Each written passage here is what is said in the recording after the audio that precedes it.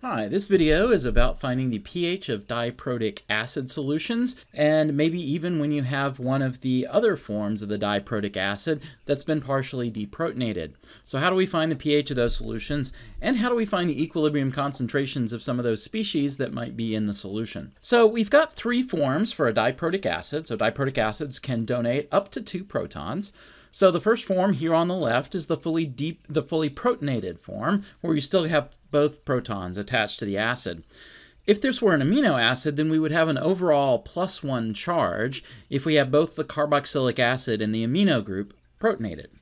So after we've donated one of the protons, we'll have the amphiprotic species HA-. So amphiprotic just means that it could donate another proton or accept a proton to go back to the fully protonated form. So it can behave as both an acid and a base. For an amino acid, we would have the Zwitter ionic form, where we have deprotonated the carboxylic acid, which has a -1 charge, but still have the amino acid, the amino side, protonated, which would give that a +1 charge, but it would be neutral overall. +1 and -1 would cancel out. And then finally here on the right-hand side is the fully deprotonated form, A2-. And again, if this were an amino acid, we would have an overall -1 charge once we have deprotonated both the carboxylic acid and the amino group. And this is assuming, of course, that the amino acid, that we're not talking about one of those amino acids that has an acidic or basic side chain. Okay, so let's work through one of these problems. So for each of these, there's a different set of approaches for solving that problem. So in the fully protonated form, we treat this as a weak monoprotic acid.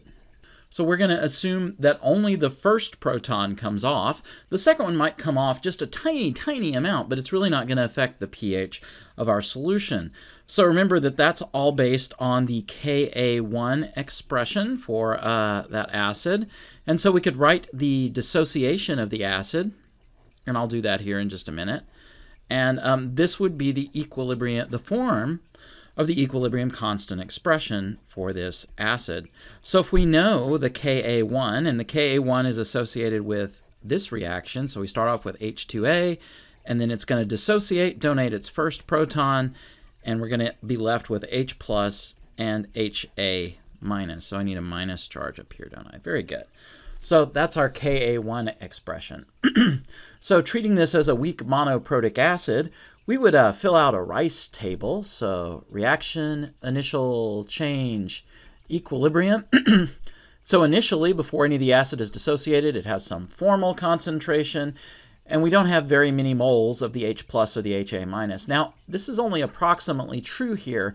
In fact, we have some H+ from the autoionization of water, assuming that water is our solvent.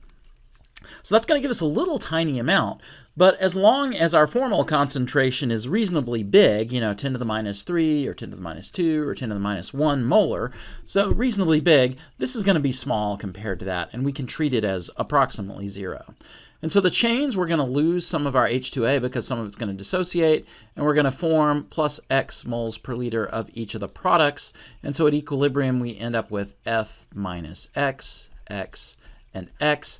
And then we would substitute this into our equilibrium constant expression that I've already written down there, and we get this expression, Ka1, whatever that value is, we would look that up, is equal to X² over F minus X.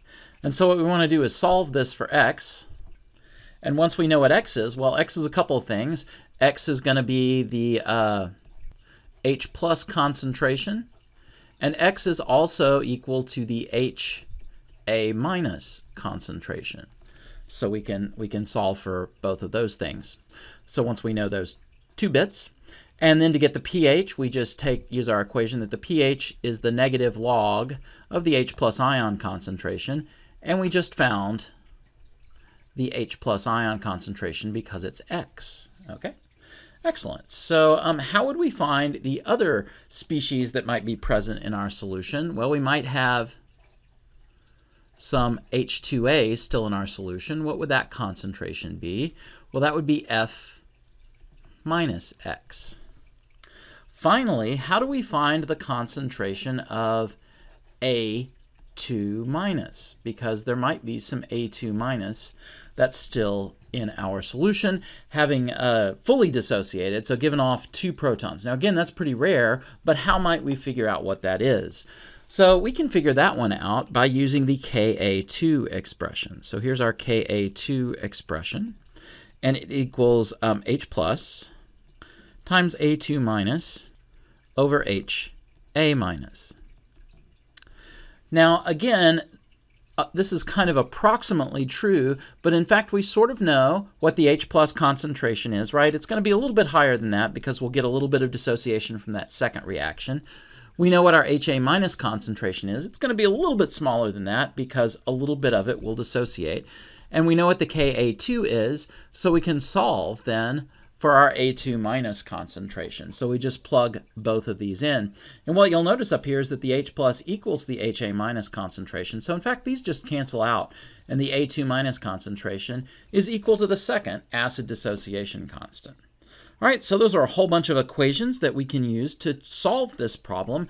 And we're going to go through and do an example of each of these in just a bit, where we have our weak monoprotic acid, the fully deprotonated form. So for the amphoteric form, we have to treat this a little bit in a more complicated way. So you can look this up in your textbook or a textbook, and we need to use the systematic treatment of equilibrium to find out what this pH is. And so when we use the systematic treatment of equilibrium, we will get an expression for the H plus concentration. And it is this. It is the square root of Ka1 times Ka2 times F plus Ka1 times Kw divided by Ka1 plus F. Right, and we take the square root of this whole fraction here. So we have to take the square root of that whole fraction. Okay, so we would know all these things. We would know our acid dissociation constants for our acid. We would know the formal concentration. So is it a 0.1 molar solution? Is it a 0.025 molar solution? Whatever.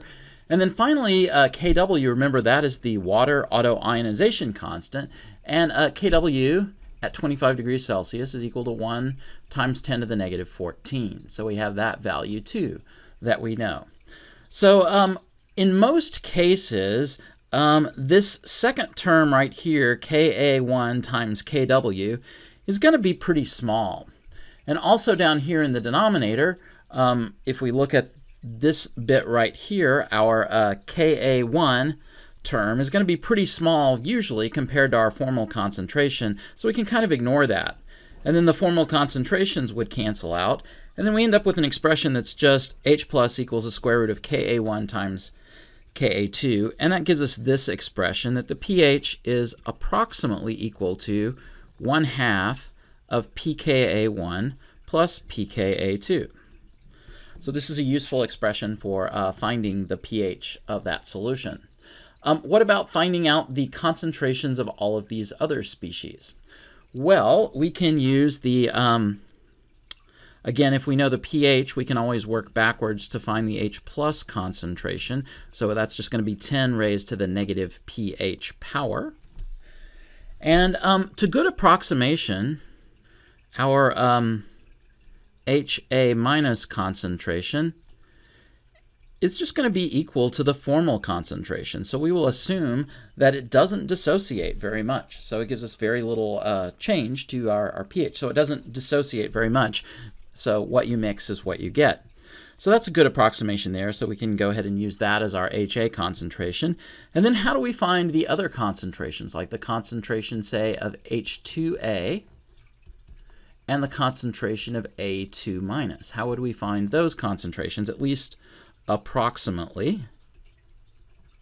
Again, the best way to do this is to use the systematic treatment of equilibrium, but you know, that's kind of tricky. So let's see if we can get by with some ways of doing that just kind of approximately.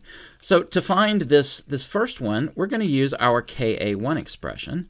So Ka1, we've already written that down, but I'll just recopy it. So it's H plus concentration at equilibrium times the HA minus concentration at equilibrium divided by the H2A concentration. And so if we look at all these, we know the Ka1 concentration, we know H+, we know Ha-, and so we've got one equation, one variable in this equation, and so we can just solve that. To find this A2- species right here, we do the same thing, except we're going to use the Ka2 expression, which is H+, and we know what that is already, because we used one of those first two equations to find that, and that's going to be A2- divided by the Ha- concentration. And again, we know Ka2, we know Ha-, we know Ha+, and we can solve for the A2- that we don't know just using algebra. So that's how we can approach that problem using all those equations. Finally, we are at the fully deprotonated form. And so A2- is the conjugate base of this amphiprotic acid right here. And so it, in fact, acts like a base. And so we're just going to treat it as though it were a weak monoprotic base. And so what does a base do? So a base accepts a proton. It will take that proton from water, and that'll produce our amphiprotic species, Ha- and hydroxide. And so there's a base hydrolysis constant associated with this. So this would be the Kb1 taking its first proton. And that's going to be the concentration of Ha- times the concentration of hydroxide over the concentration of A2-. You may not be able to find the value of the Kb1 in a table, but we can find the value of Kb1 from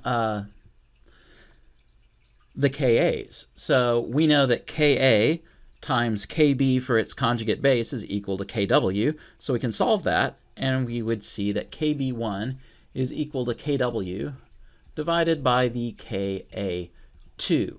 Why is it Ka2 and not Ka1? Because Ka2 is the equilibrium constant that relates the two species that are in our reaction. So if we look at this equation right down here, you see that these two equations are related by the Ka2, that these two unknowns are related mathematically by this equation right here. So that's why we want to use the Ka2 there. So again, Kw is the same value that we found over here, and so we can just plug that in and figure out the value of our Kb1. So how do we work this weak base problem? Well, we're going to work it just the way we did with a rice table for our weak monoprotic acid. And so we're going to substitute the equilibrium E-line values into this equation, and we're going to get that Kb1 is equal to x times x, which gives us x squared, divided by the formal concentration minus x, right? So x squared over F minus x. So it looks like the same expression, except we have to be careful. So what is x? So x is going to be the hydroxide ion concentration, and it is also equal to the Ha minus concentration. So this might be something that we want to find. So to find the pH, then, we have to do an extra step. So we know from x what the OH concentration is. So we can find the pOH using this equation, that it's the negative log of the hydroxide ion concentration. And then we can use at 25 degrees Celsius the relationship that pH plus pOH equals 14. And if we solve that, we'll get that the pH is equal to 14 minus the pOH. And so that equation will let us solve for the H plus, for the pH. And again, we can get the H plus ion concentration a couple of ways. We could do it this way, that it's 10 raised to the negative pH power. Or since we know the hydroxide ion concentration, the H plus ion concentration is just going to be Kw divided by the hydroxide ion concentration. So again, some different equations that we can use here to find the H plus ion concentration. So how do we find some of those other concentrations? Well, we know what the H plus is. We know what the Ha minus concentration is. The other two concentrations that we might want to figure out are the A2 minus concentration. So what is that? Well, that's just going to be F minus our x that we found above when we solved that equation for x. So that's how we could find that one. And then finally, how do we find the H2A concentration? Because maybe this A2 minus species has picked up 2 protons from water, and so there'll be a tiny little bit of that H2A concentration. And how do we figure that one out? So our Kb2 equilibrium constant expression is going to be H2A equilibrium concentration times OH minus divided by the HA minus concentration. We know the value of Kb2, or we can find it, because it is equal to Kw divided by the Ka1. So if we know the Ka value for our weak acid here, we can plug it into this equation. So if we look at this equation up here, we know the value of Kb2, we know the hydroxide ion concentration. Because we solved that equation, it's equal to X. The HA concentration is going to be approximately equal to X as well, and since those are the same, they're going to essentially cancel out. So the H2A concentration at equilibrium is just equal to the value of Kb2, and so that makes it pretty easy to solve for that one. So that's how we can go through and solve for the pHs and other chemical species equilibrium concentrations for a weak diprotic acid in any of its three forms. So we have these sets of equations. So in the next video, I will show you some examples of how we do each of these problems, and so we'll run through those. So stay tuned for that second video.